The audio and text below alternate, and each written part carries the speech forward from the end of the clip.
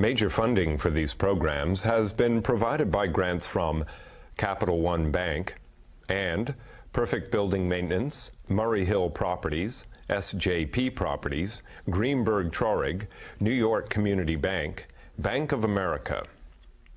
Additional funding for these programs has been provided by grants from Akron Gold Brothers, LLC, C.B. Richard Ellis, City Investment Fund, Cushman & Wakefield, Eastern Consolidated, XL Realty Advisors, LP, Essex Capital Partners, First American Title Insurance Company of New York, Gemini Real Estate Advisors, GVA Williams, Hal Fettner, Durst Fettner Residential, Helmsley Spear, Herbert J. Sims and Company, Herrick Feinstein, LLP, Jackson Development Group, James D. Kuhn Real Estate Institute at Syracuse University, John Katsimatidis, Kilroy Metal Products, Marcus and Millichap, Massey Knackle Realty Services, M&T Bank, Madison Realty Capital, Meridian Capital Group, Newmark Knight Frank, Muss Development, Palin Enterprises, Rosenthal and Rosenthal,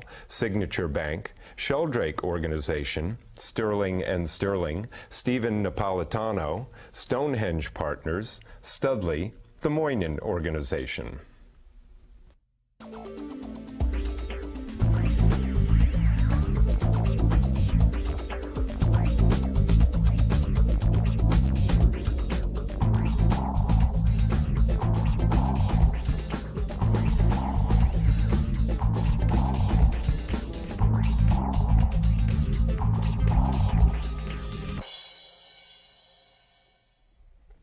Hello, my name is Michael Stoller, host of the Stoller Report, Real Estate Trends in the Tri-State Region.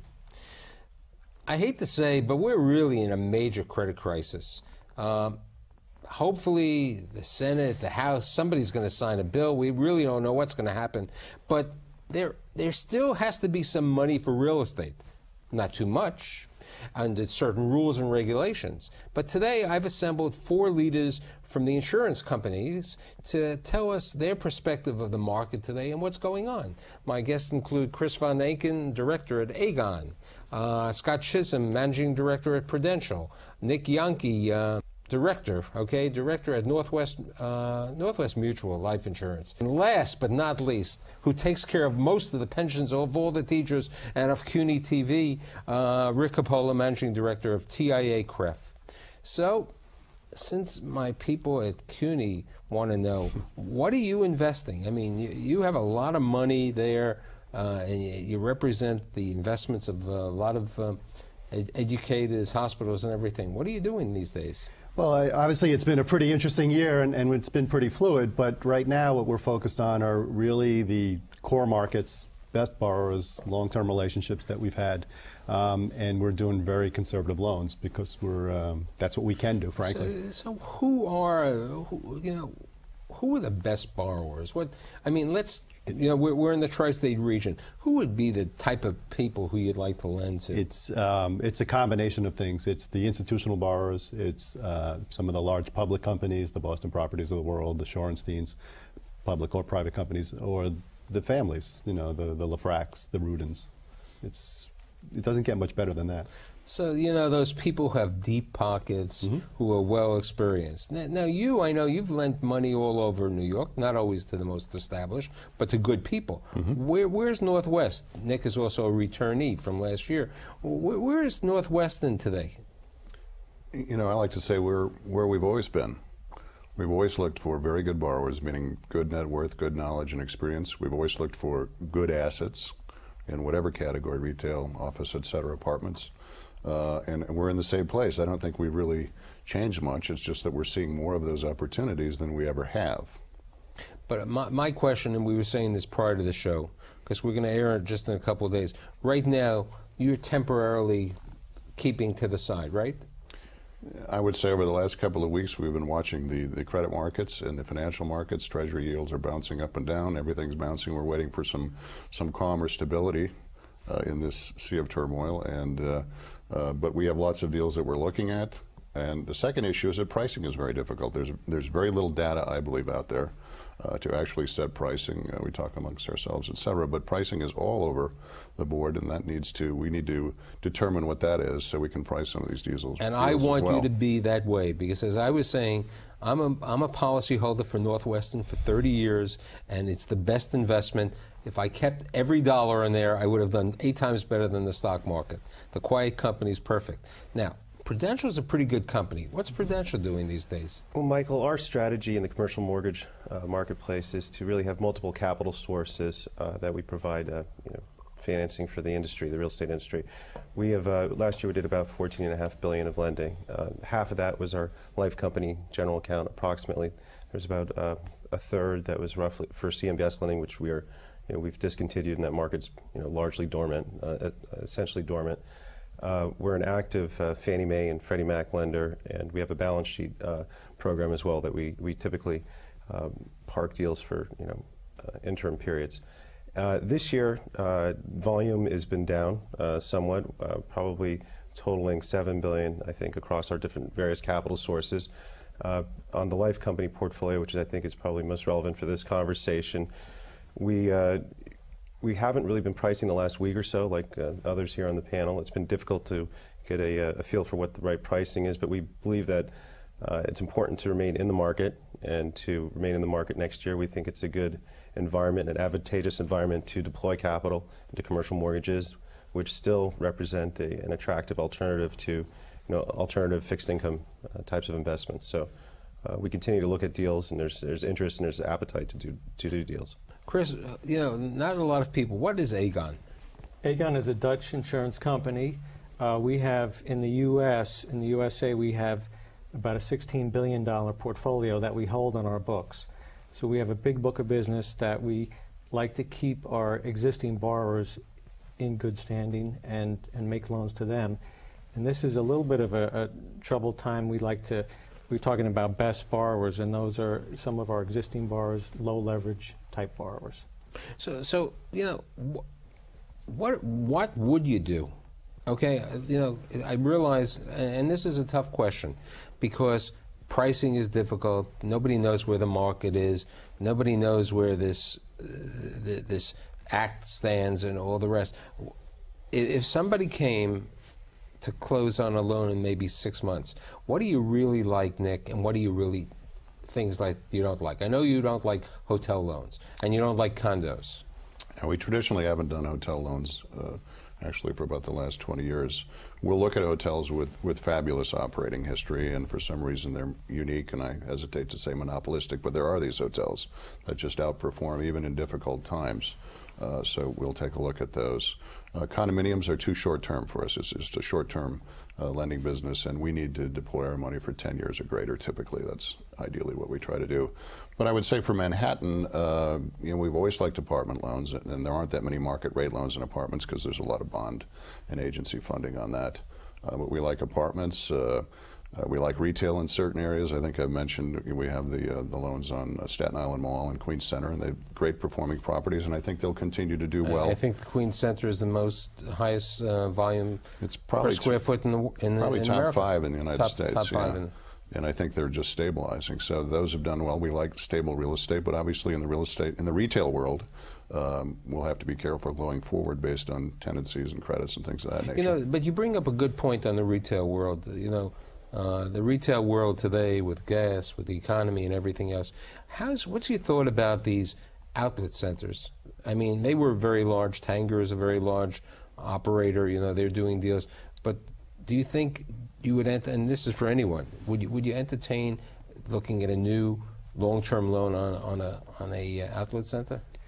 I would say for TIAA-CREF, that's probably not at the top of our focus.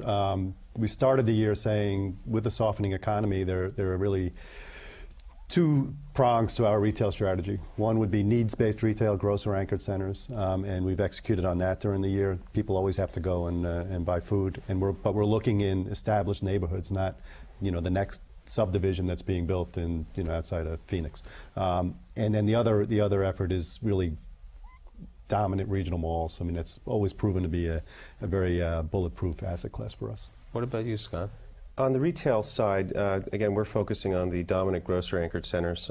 Big box retail isn't really on the top of the list for us either, although at the right leverage level and the right location, we'd take a look at it. And we've also done some larger mall deals this year as well, where we've seen some good, relative yield plays. I think, generally speaking, we're looking for primary market locations and better borrowers, better assets, investment grade types of loans. outlets which are on the suburbs would probably not really be there. Probably not, but for the right deal, And the right leverage level. Chris? We've actually done some portfolios of retail, so you get the geographic diversity and the tenant diversity, and we still like tenants like Walgreens, which has the good credit rating. So as you go down in credit, I think we're a little leery on retail. Nick brought up something about competing with the agencies. For my audience, the agencies are Fannie Mae and Freddie Mac, who really, as everyone knows, deserve to be put in jail. Every one of their executives. I don't care what happens. I mean, here's the situation. You're a Fannie Mae and Freddie Mac lender, right? We were a Fannie Mae DUS lender and a Freddie affordable lender. Yes. Okay, so you're a lender for those markets. Today, most people I know would prefer to do business with anyone, and including you as the Prudential, on your balance sheet as opposed to Fannie and Freddie Mac, because no one has an idea of what's going to happen with the government. Well, that's not entirely true, Michael. I mean, this year, the multifamily parts of Fannie Mae and Freddie Mac are very large organizations. And in fact, on the multifamily side, the multifamily component of their business is more active by a factor of 4 than it ever has been. They're having their biggest year ever, and more people are going to Fannie Mae and Freddie Mac for loans than ever before. I'm not disagreeing, but if I'm reading the Fannie Mae and Freddie Mac rules, and I've done a show earlier this season, and I've done some panels, Fannie and Freddie are supposed to do residential. That was the major component. Unfortunately, they went into the multifamily, which are good business, because we heard everybody would like to be in it. Well, it's about providing affordability, housing affordability in the United States. And so in some ways, the multifamily business is actually helping them towards those affordability targets. And they've been stalwart supporters of the providers of liquidity really over the last 6 months or so. And I can tell you that the terms they're financing right now are very attractive compared to where you can do with a balance sheet or portfolio lender. So they compare favorably, and they haven't stopped quoting and doing deals. And if you look at the pricing, even today that you can get from on a Fannie Mae execution is superior to what you can get from a as we said before, my organization had the choice recently of doing Fannie or a bank, and we said we like the bank because we know the bank is strong and the bank is in the business. And I think most people I know in today's market maybe would say, I'll borrow from any of you here on your balance sheet because you've been in business for many years, you're over there, and I'm worried about what's going to happen with the new government rules. Nobody knows. It's open game, right? Yeah, I would think the other thing that's coming into play a bit is I think people are seeing some of the institutions that have been under stress and may have left the industry, and they're saying, well, maybe it's great to do Fannie and Freddie business, but maybe I need some other lenders as well, just to kind of diversify their risk. So we're actually getting more calls than ever before on stabilized properties, and I think the underwriting and the pricing gap has converged a bit between what I can offer on a loan as well as compared to what the agencies can offer. There's still a gap, but it's we look at when we see an apartment deal, we'll look at it for both capital sources, and clearly there's lots of flexibility and benefits of going with a portfolio lender in terms of prepayment optionality, in terms of the length of the mortgage, and the other terms, in terms of pure pricing and proceeds. I think that the agencies still have an advantage, for those borrowers looking for those. And right now, when there's such sparse liquidity in the marketplace, it's good to have those alternatives for borrowers. Prior to the show, I was reading this analysis that I told you about from ING Clarion, talking about the projected unemployment in New York of close to 180,000 by 2010. That unemployment is going to have a specific effect on the amount of office space. In Lower Manhattan, AIG and Merrill Lynch occupies 6.5 million square feet of office space down there just in Lower Manhattan. If someone came to you today, how would you look at an office loan in this market? I would tell you that we're focused more in Midtown right now, and we are looking at some opportunities, but again, it's at a very conservative basis. What's a conservative basis? Yeah, that's tough. It's a moving target. You know, I would have said I would have said it was 65% leverage level, and it seems to be drifting in from that because we're just building in perhaps a decline in value over time. Nick? A similar answer. We've always focused on Midtown to a large extent, to some extent Midtown South, depending upon the specific property, but we've always focused on Midtown A buildings and in Manhattan, the trophy buildings, as we like to say. And typically they're family-owned, high-net-worth families, minimal leverage, minimal debt. These are families that have survived many cycles because they understand that leverage can be difficult in times like this, or institutionally owned. So we've focused on those buildings. We have never really focused on Lower Manhattan, even during the best of times, because we remember cycles like this and what happens in Lower Manhattan. Typically, it's very, very financially oriented, and as we're reading now, anywhere from, I read 40 to 70,000, now that today it's up to the number you mentioned in terms of job loss. Lower Manhattan is directly related, and then ironically, the rents never get high enough in Lower Manhattan, so that during the worst of times, oftentimes rent goes under what it costs to operate the building and pay the taxes. So it becomes a very difficult situation. We saw that in the early 90s. So basically the buildings are valueless if you look at it in theory. So, and I'm talking about a lot of the very old buildings. Right, there's a lot of new buildings on the East River and on the Hudson that this doesn't apply to, but it's just an area that, other than a very unique circumstance. To complement the Northwest, you've made some great investments in Lower Manhattan, but in Battery Park City. And they've been residential primarily, been residential. Yes, which we're still very, very, we think is very, very strong in New York. It will suffer a little bit, we can get into that, but we've always thought as but good you know, now I mean, Scott, your office is in Manhattan, but your headquarters are still in Newark? That's correct. We used to have quite a bit of space downtown as well. And we've been very active in the Manhattan office lending market over the last couple of years, both on A product and B product. A couple changes for 2008, maybe looking forward, is that we're not really looking to take down large transactions ourselves. You know, maybe we'll co-invest with another portfolio lender. Like the others, we're not looking to really have a high basis in the deal. We'll look at the price per pound and like to be in there at a very conservative level. Right now, we don't really want to take up a lot of lease-up risk or construction risk. So again, we're focusing on the multi-generational so now I'm going to go into a place called Newark. Right. So what do you think about the office market in Newark? It's a mixed bag, like anything else. I think what we're seeing across many markets is a stratification between asset quality and location. So the Class A properties, which were kind of grouped together, the Class B properties have really separated a bit. Right. I mean, look, the gateway is the Class A in Newark. Sure. And all the rest is the Class B. Mm-hmm. And it's interesting, a couple of months ago, somebody came to me about the Verizon building in Newark, and they were buying it for like $39 a foot. I mean, how could you, it was so cheap. But no one would lend on it because, first of all, Verizon was moving out. It was not in the, it was a Class B building, even though it was converted. Chris, what about you in office spaces? Well, we haven't done a lot in Manhattan. We do have a large portfolio of existing mortgages. We did a mortgage on 3rd Avenue, more like a 50% loan to value, and just recently downtown, one of the big trophy office buildings, we took a piece of that mortgage. And we just look at what's happening now with the job losses and then the extension of the time that it's going to take to build the World Trade Centers. So that, in a negative, is a positive for our collateral. We got a little bit to Newark.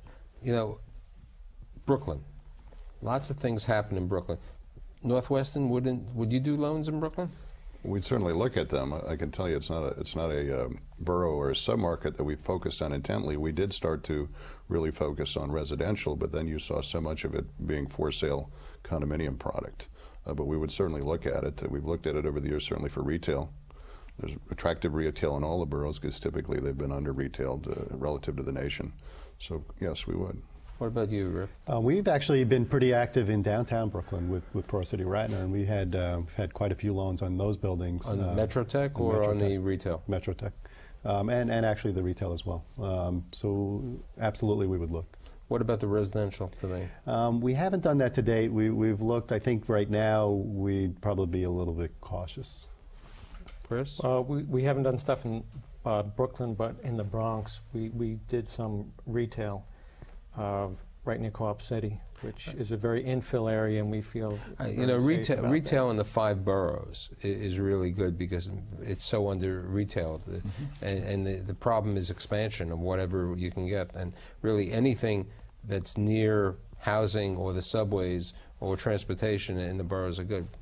The big Prue. What about Brooklyn? Well, we've been pretty active over the years. So we've done a couple deals in Metrotech, and I like the boroughs. We've been very active on the residential side with with Apollo. Actually, we closed a portfolio of rent stabilized apartments earlier this year. Brooklyn office, again, we don't see a whole lot of it, but it's something we would take a look at the right price point. We'd be interested. And I think that residential and retail properties in the boroughs are always an attractive option. What about, everybody was running to Jersey City and to Hoboken, for a variety of things. You had big residential rental, residential condos, and office. I think something that you said, Nick, is very valuable, that Lower Manhattan is always less expensive than Midtown Manhattan. And New Jersey was, even less expensive. But with the economy today, how do you look at the Gold Coast, as they call it, of Jersey City and Hoboken? I'll go with you first. One of the first deals I worked on at Prudential was an office building, large office building with Nick. Actually, we closed. I think it was 7 years ago. Yes, about that long, and it was a Harborside. Pardon me. Harborside. It was in Newport. It was the Newport Office Center buildings, right? The LaFrac buildings. And great deal net lease with an investment grade credit. We since then really haven't done a whole lot over on the Gold Coast, so to speak, in the office sector. Have been more active on the residential side. So we've been out of that market a little bit recently. But again, depending on the borrower and the situation. But I'm looking today, and I think relating to the economy and everything. I know you've done. There's a couple of things. We have some office loans over there, primarily with the LaFracs, but they're all single-tenant credits. I mean, high credits. Now they are financial sector credits, so we're watching those to see people like UBS, et cetera, and see what's going on in the financial sector world, as everybody is. But there is some talk that as Lower Manhattan decreases in rental rate, that will affect what Sam LaFrac used to call the 6th borough, and that will put some softness into that. Again, ours are credit deals on very long-term leases. From the residential perspective, and I've recently seen a couple of apartment towers over there, they seem to be holding up nicely. That was a lower cost alternative to the Manhattan market, or as we used to think, and then some people told us, no, we just get twice as much space for the same amount of money. That market is holding up well, but I think it will be affected by the financial sector in Wall Street and Lower Manhattan as well. With regard to, you bring up twice as much space for the footage. A lot of, the biggest problem today is you guys don't really do condos, and nobody really wants to do new condo, and a lot of new condos are in trouble. Condos don't work as rentals, do they? Do they always work as rentals? Not at any kind of reasonable yield, typically. For the tenants or the borrowers? For the borrowers. Right. For the tenants, I don't think I mean, if someone came to you with a broken condo deal, for my audience, that means this is a condo that was planned, and unfortunately during this time, not that many people are buying condos, and there's a question, how would you look at that deal? Would you look at it, this is because now it's a stabilized property. Mm-hmm. It's no longer a condo, What we're hearing from some market participants is they're, depending on where they are in the project, they're trying to dial back costs a little bit to make it make a little bit more sense. But I think at the end of the day, it's probably, maybe it's the next owner that can make money on that deal as a multifamily. It's the basis is different, right? And I think the last time, at least that I came across this in my career, was early 90s, when you've had some failed condo projects here in Manhattan that basically turned back into rental projects, and then emerged as condos, closer to 2000, and maybe we'll see a similar type of progression now. And the other thing that happened that was interesting in the last go-around is that a lot of those condominium buildings were purchased by public institutions, hospitals, universities, et cetera, and used for housing until they got to the point that the value rose enough to make sense either as condos or other buildings. Speaking about that, how about, I mean, the biggest problem nationwide, especially in New York, because I've done a show where I had the 4 prominent healthcare leaders, is student housing. Is student housing, graduate housing. How do you look at that? Have you ever looked at any? Well, we've looked at student housing, not here in New York, but down in Philadelphia. It was another market that I cover. So as long as you're, I think, in or close to a major city, and you've got a real base, a growing college, that it's a very good investment. We like student housing a lot. What about you? Again, when we look at student housing transactions, it's primarily for our Fannie Mae program, and that's for student housing that has a kitchen in the rooms. We typically want to be in major urban areas with borrowers who do this for a living, and typically with bigger schools at better credit. On the general account, we really haven't done a whole lot of student housing transactions, but again, for that similar credit profile, we'd be interested in looking. Nick? I would say since the 80s, it really hasn't been a significant focus for us. We've done some deals here and there. Prior to that, it was. Yeah, I would say this year we're starting to see some good opportunities, and we actually did execute on a portfolio of student housing projects in CUNY, various SUNY campuses, and we're looking for adjacent to the campuses with an operator that knows what he's doing, and we actually like the product type. It fits well with our mission. With a couple minutes left, how long is this credit crisis going to last? Any idea? I'm going to start with Mr. Coppola. I'm hearing that 09 is already written off, and we're looking at mid-2010. Nick? I think it's going to take a lot longer than anyone imagined. You don't run up what we ran up for 7 or 8 or 10 years and expect it to clear itself out. And the initial guesses were 3 or 4 months, then it became a year, and then it became a couple of years. So I think it's just going to be difficult for some time until there's stability in the markets, as we said earlier, pricing, data, et cetera. But good opportunities are going to present themselves, and each of our companies will decide, are we staying in the market on a regular basis? Are we pausing here and there and waiting for better opportunities? But that remains to be seen. I think the commercial mortgage market has got a long way to go in terms of repricing, and there's going to be a contraction that will probably go until 2010, similar to the early 90s. The entire size of the market, which is now approximately $3 trillion, may go down 15% in terms of. So there's a way to go, and I think probably similar to Rick's view, we're talking about another year and a half before we can get out of it. Chris? I would have to agree, and I just think that there'll be some money, and when money starts flowing again, I think that's when we're going to start getting out of it. But for right now, it doesn't seem, you need some stability in the market.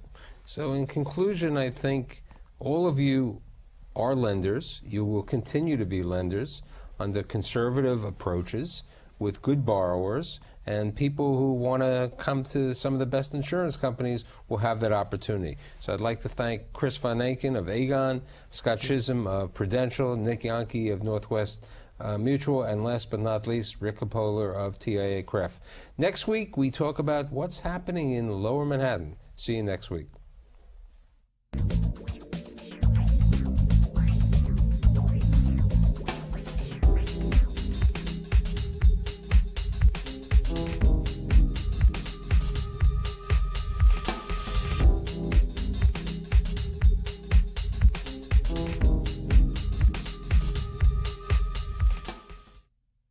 Major funding for these programs has been provided by grants from Capital One Bank and Perfect Building Maintenance, Murray Hill Properties, SJP Properties, Greenberg Traurig, New York Community Bank, Bank of America. Additional funding for these programs has been provided by grants from Akron Gold Brothers, LLC, C.B. Richard Ellis, City Investment Fund, Cushman & Wakefield, Eastern Consolidated, XL Realty Advisors, LP, Essex Capital Partners, First American Title Insurance Company of New York, Gemini Real Estate Advisors, GVA Williams, Hal Fettner, Durst Fettner Residential, Helmsley Spear, Herbert J. Sims and Company, Herrick Feinstein LLP, Jackson Development Group, James D. Kuhn Real Estate Institute at Syracuse University, John Katzimatidis, Kilroy Metal Products, Marcus and Millichap, Massey Knackle Realty Services, M&T Bank, Madison Realty Capital, Meridian Capital Group, Newmark Knight Frank, Muss Development, Palin Enterprises, Rosenthal and Rosenthal, Signature Bank, Sheldrake Organization, Sterling and Sterling, Stephen Napolitano, Stonehenge Partners, Studley, the Moynihan Organization.